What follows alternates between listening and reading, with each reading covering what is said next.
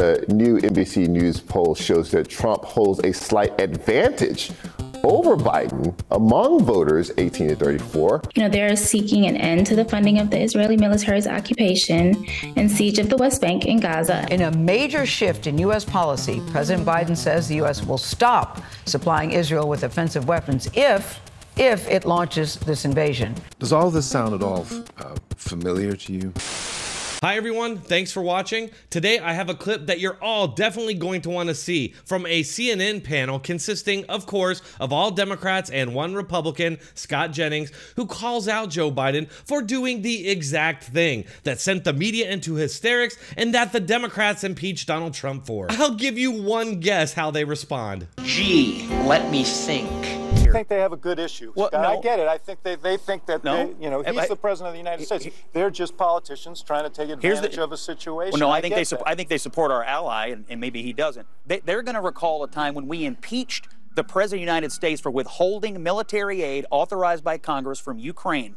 $400 million. That was the basis of the impeachment. This is congressionally authorized military aid to our ally, and he is withholding it for political reasons. The basis, wait 1 second.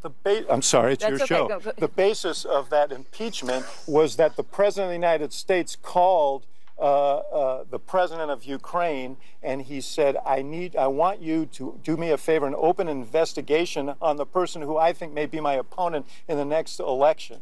That was the basis of the impeachment. And he wants Israel to stand down on Rafah because his base is mad at him. Well, that's different.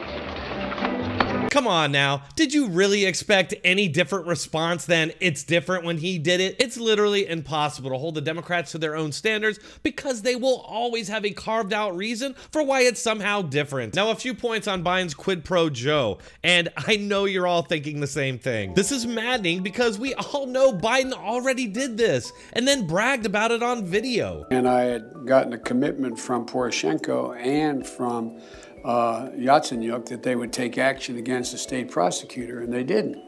So they said they were walking out to press conference. I said, no, I said, we're not going to give you the $1 billion. If the prosecutor's not fired, you're not getting the money. Well, son of a bitch.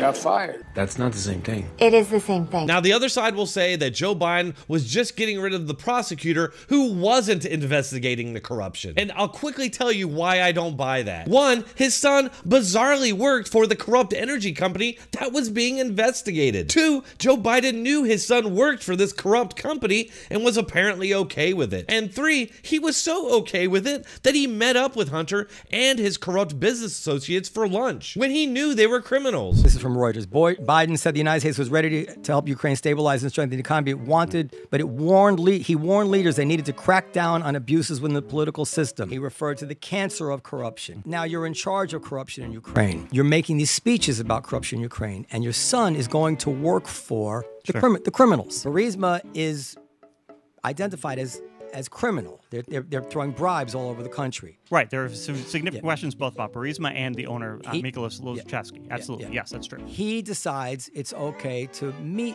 have dinner with these people. Now, how is that perceived? Now, that's the only reason he would do that, obviously, to hook his son up. That is weird. Now on to Joe Biden's latest impeachable offense. Not only is Biden holding congressionally approved munitions from our ally, Israel, in order to benefit himself politically, but just ask yourself, does it even make sense to withhold these smart munitions? Think about it. If you take away the Israelis' ability to use smart munitions, then you're forcing them to use unguided munitions, which are much more likely to cause civilian casualties. Now that I'm thinking about it, maybe that's what Joe Biden's going for. So he can use those civilian casualties to rail against Israel and win back his commie Islamicist voter base. It's either that or Biden's handlers are just idiots. Lastly, if Biden is allowed to withhold congressionally approved weapons to Israel in order to benefit himself politically and persuade Israel not to enter Rafah, then why couldn't he withhold aid to Hamas in order to get hostages released? Oh, you're right. My prediction, don't hold your breath.